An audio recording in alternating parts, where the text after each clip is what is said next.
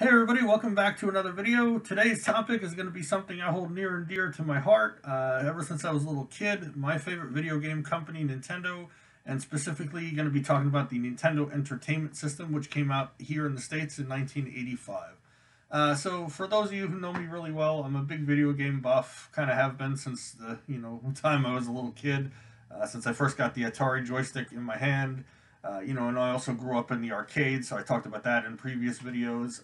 But my all-time favorite console, still to this day, has to be the original Nintendo Entertainment System.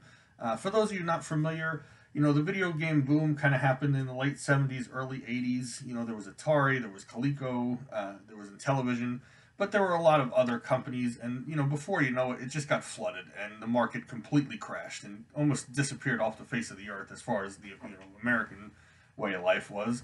And then here comes this Japanese company out of nowhere in 1985 and releases Nintendo and just kind of reinvigorated and saved the video game industry, hundreds of thousands of jobs. Who knows, how much they helped.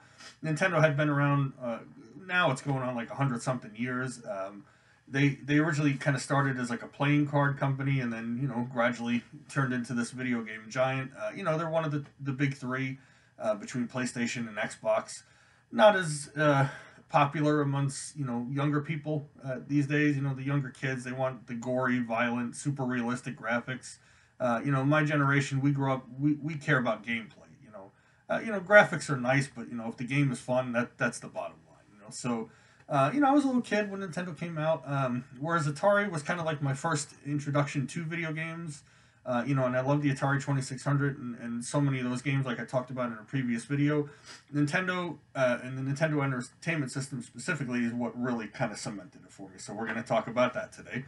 If you guys have been enjoying my videos, please subscribe to my channel. Hit the little notification bell up there so you'll be the first to know if I post something new.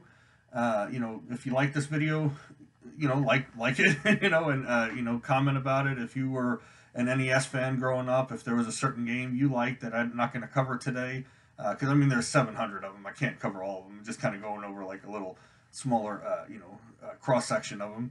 If you want to talk about that, leave a comment, and let's get started. So, like I said, had an Atari 2600 when I was a little kid. Very, very young. Maybe 2, 3 years old. I started playing video games and that, and the arcades and whatnot. But as I got older, I was still playing them. But I was still playing with my GI Joes and Transformers and whatnot. But then I don't remember if it was like for Christmas that year or right around that time. Whether it was my grandparents, my parents, I don't know. Somebody got me a Nintendo Entertainment System, and it like blew my mind at the time because Atari, you had the joystick with one button, and here came a joystick with like a bunch of buttons and up and down and left and right, and graphics like light years ahead of Atari. Atari, you had the one little dot, you kind of had to use your imagination, and Nintendo had very vivid 8-bit graphics, and just a big contrast, and when you're a kid you're just like, wow, man. Like I said, the Nintendo Entertainment System brought the video game industry back from the brink. Sold insane amounts all over the world, kind of well known. And there were just so many games. There's like 700-800 official games, between the ones that were released here in the United States and then ones released over in Europe. Some that were exclusive to Japan. You've got tons and tons of what they call ROM hacks, where people, take a game and kind of alter it, or people create their own. They call them homebrews. But so many classic games. Just so many memories as a kid. You'd go to the video store. You young kids ask an older person what that is. And you could rent a game for the weekend. You trade them with your friends, whatnot. There was the famous thing where if it wasn't working, you had to take it out. Everybody kind of knew the trick. You blew on it, put it back in the system and cranked it up. So just a lot of positive memories associated with Nintendo in general, but especially with the Nintendo Entertainment System. I'm out of all the video game systems and companies, Nintendo is far and above my favorite, as you can tell by my T-shirt here and some of my little Nintendo memorabilia that's sitting up there on the shelf. Nintendo is just, like I said, I've always enjoyed just the fun of the games. I don't care if they got the best graphics or whatever. It's about the fun. It's about the experience of playing games. So NES comes out, and just kind of blew the whole scene up. It was included. The launch game was Super Mario Brothers and Duck Hunt were the two games that launched with it. And then there was also uh, what the heck was it called? The one with Rob the Robot. That was like the gimmicky little thing that came with him. Not Stack Up. Gyromite. Gyromite is one of the other launch games, which I have Gyromite, but I never had Rob the Robot. But Super Mario Brothers, I love that. That's like the iconic. When you think of NES, that's the first game you think of is Super Mario Brothers. Just the iconic, the music, the graphics, the gameplay. I mean, it still stands the test of time. 35 years later, still one of the greatest games ever created. Duck Hunt, it was okay. I mean, for the technology, you had the little ray gun and you'd shoot ducks as they came up, and you had that stupid annoying dog that would laugh at you when you missed, and you'd love to blow his head off, but you couldn't. But as the years went on, there were so many amazing games that came out of that era. Games made by Nintendo, games made by all these other companies. Long-running series that got their start over there. For example, The Legend of Zelda is another just absolute legend in the video game industry. One of the all-time classics, one of the longest-running series. Every couple of years or so they release a new one. But the original Legend of Zelda came out there, and I remember I got that as a kid, mesmerized. I mean, like my mind was blown. It was just so good. He came out with a sequel, Zelda 2, which I didn't like as much as a kid, but now that I've gotten a lot older, I appreciate it a lot more. Different style game, whereas the original Legend of Zelda was like top down is what they call. You're looking down and you're walking around. That one was what they call side scrolling, left to right, and but good introduction to adventure games and things like that. Another one of the most famous ones, well known, Metroid. You're a female bounty hunter in the future. Going to this planet trying to wipe out a deadly species of creature. I don't know what the hell you would call a Metroid. You had games like Kid Icarus, where you were a little angel called Pit. You had to rescue Angel Land from like Medusa and all these other demons. They had the arcade. The arcade had the version of a game called Kung Fu. Nintendo had their own version. It wasn't as good as the arcade, but it was still pretty good. Your little Chinese, Japanese guy, whatever. You do your kung fu to rescue the princess that's been captured. There was one that I liked called Wrecking Crew, where it was like one or two players, where you're basically Mario like on a construction site with all different layouts, and you could, you basically got to destroy the place and avoid little enemies. So that was always cool. Nintendo had a lot of ports of like famous arcade games. There was one that I used to like back in the day called Spy Hunter. That was really good. It wasn't as good as the arcade, obviously, because they still hadn't, the technology still wasn't there, but it was a lot better than it had been for Atari. Spy Hunter, you're like a little, basically you're a spy hunter. You're a spy that's hunting other spies. So it's a driving game, but you're shooting. You've got a little oil slick. Basically racing, shooting.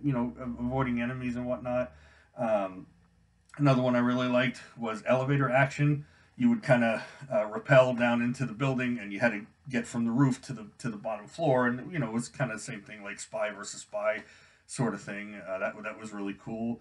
Akari Warriors was another one I liked. I used to play that a lot as a kid at the arcades with my cousin, where it was like two Rambo looking dudes. You get dropped, your plane crashes on an island, and it's basically you against this entire army.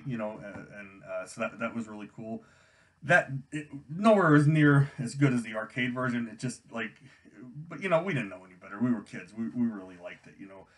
Commando was another one like that, where it's basically one man against an army. Kind of Rambo-esque type of thing. But there was also so many like classic adventure series that came out during the time. Mega Man. Everybody kind of knows Mega Man. Got its start there. You had Mega Man 1 through 6 was on the original Nintendo, and then as they came into the Super Nintendo era, which was the next system after that, in the early '90s, the series went on, and then there was an offshoot called Mega Man X, and just a long running series. But that's one of my favorite series of all time. Extreme difficulty. That's the thing about video games back in the day. There's a few series nowadays that just have that like extreme difficulty frustration thing going on, but the birth of it was kind of Atari, that era, and the Mega Man series. One that I absolutely love, one of my favorite NES games of all time, was called Bionic Commando.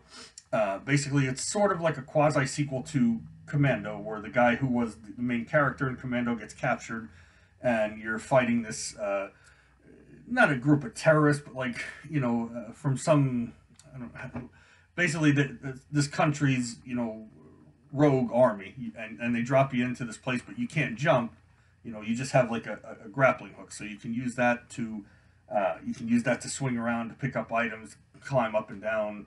But like classic gameplay, classic music. The music is so underappreciated in this time frame. The little 8-bit tunes, you can go on YouTube and look them up, and just do a search, and they're just amazing. I love them. I got some on my phone that I'll listen to from time to time. Just like not only the nostalgia, but it's just a cool little sound to it. Like the people who composed the music for these games, so talented back in that time. Another big series that I was a fan of. I wasn't the biggest fan of it, but Castlevania, where basically you're a vampire hunter and you're going after Dracula. And there was 3 games on the NES. I personally liked the second one. It was my favorite because it was a little more role playing sort of. Most people like the first game and the third game, which are good, but again really hard. So the second one wasn't as hard. It was just a little more complicated. What's another one?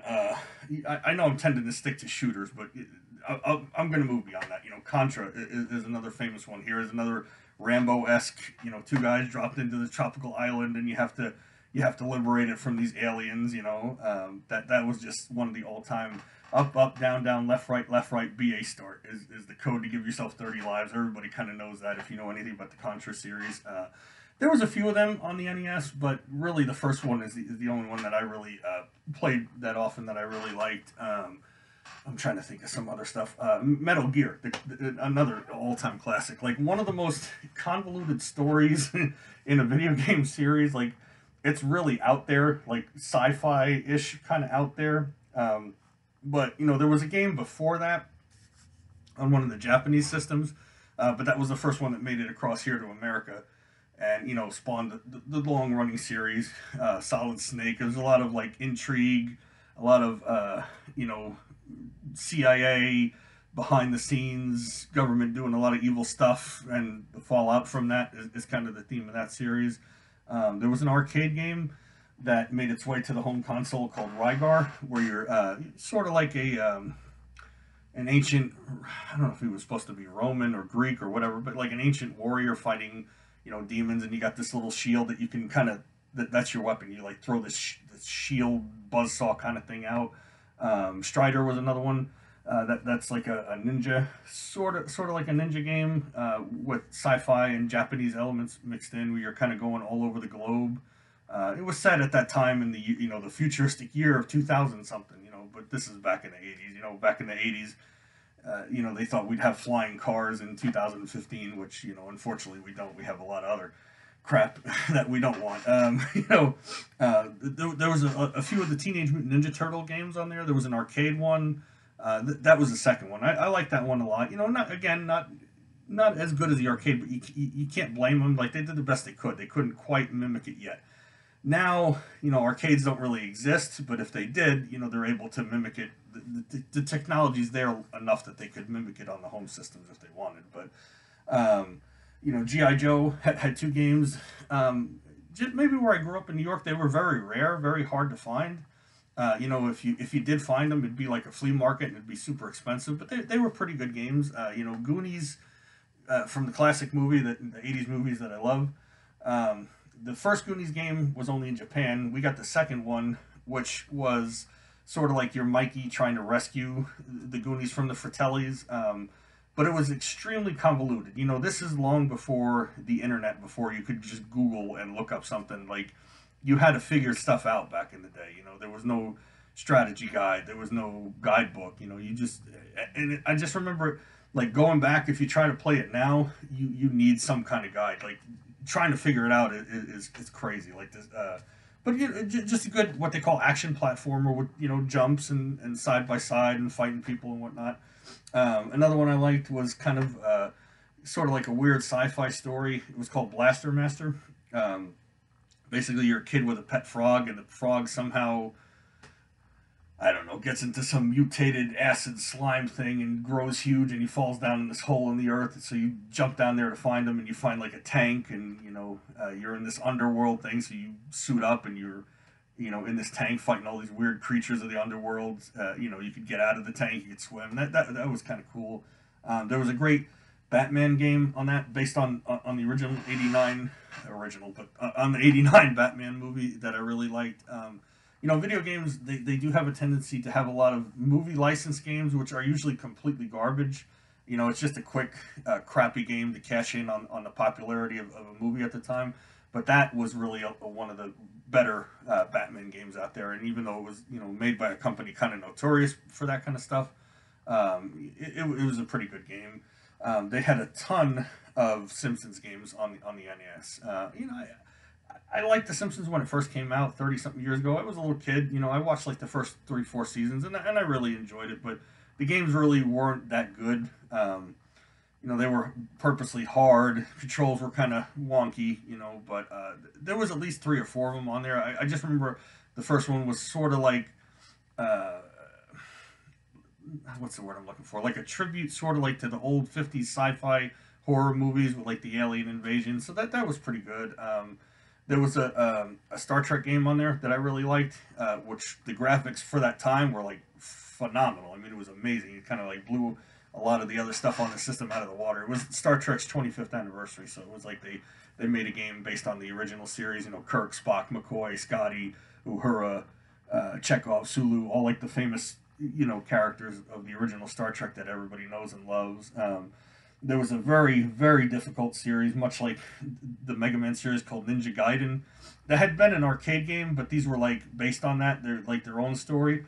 Notoriously hard. I mean, like throw your controller through the TV screen, hang yourself with the wire hard. Good games, awesome music, but like super frustrating. I mean, I had the first one. I could never really get through it. It was so damn. I could barely get through the first level, But I mean, if you enjoyed the challenge, they were fun.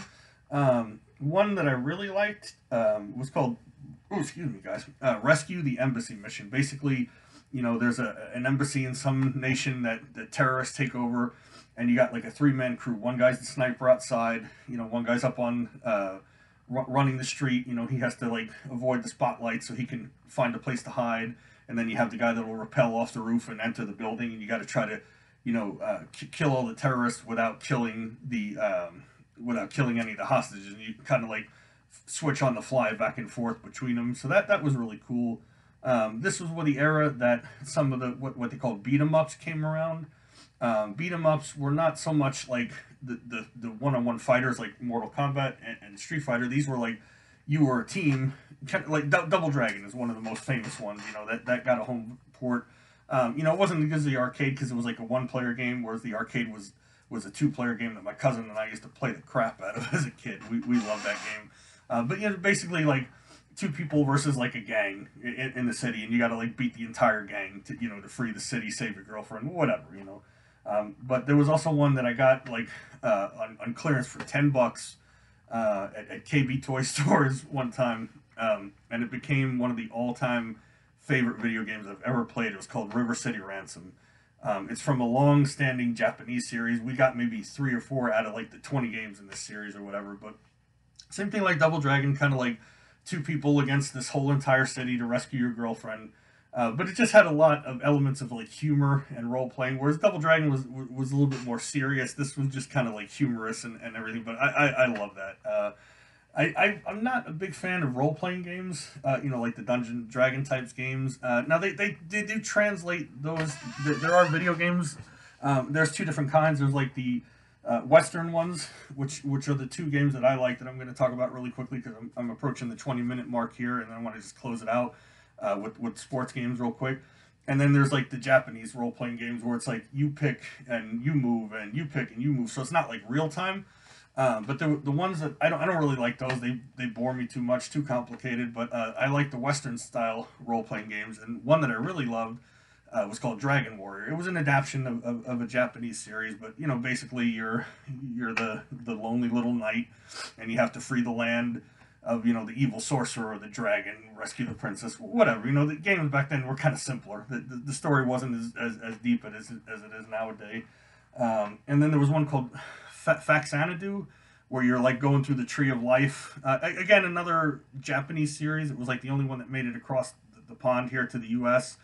Um, I'm not quite sure the details of the whole thing, you know, but it was a pretty good game. You know, the only one that made it to the U.S. Nintendo. I guess, you know, the Japanese got a couple different versions of it, but pretty good. You know, fun little side-scrolling role-playing game. Knights and the, you know, fantasy, that kind of stuff, which isn't really my cup of tea, but this particular one was good. So, all right.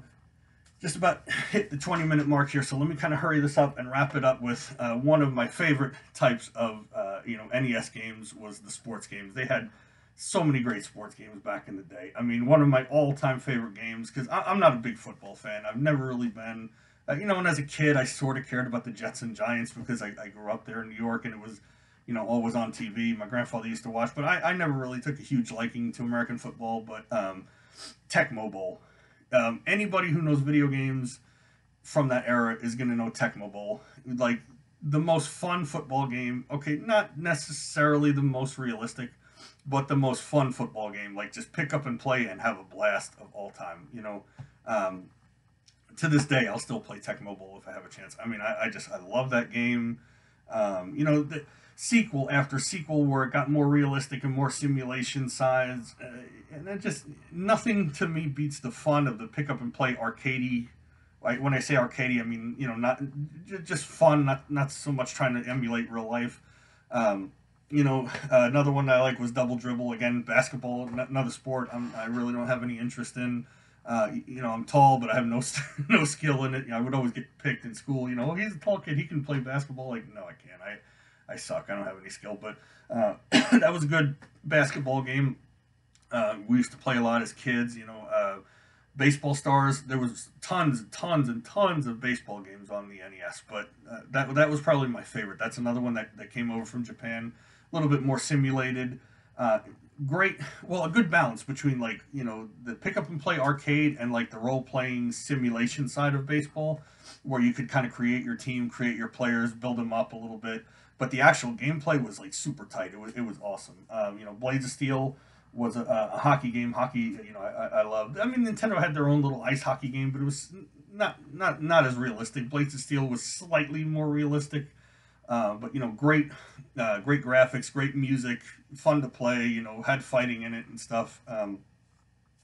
You know, boxing is something I don't really have an interest in, but there was two classic all-time games on the NES. There was Mike Tyson's Punch Out, which, you know, when Mike Tyson got into some legal trouble, they changed it to you know, just Punch Out. But, you know, just a fun game. You're playing as this little character, Little Mac, you know, the little underdog, little scrawny dude from Brooklyn, Bronx, Queens, wherever the heck he was from, little, you know, 100-pound soaking wet guy fighting all these big beasts, you know, in boxing. So that was a lot of fun.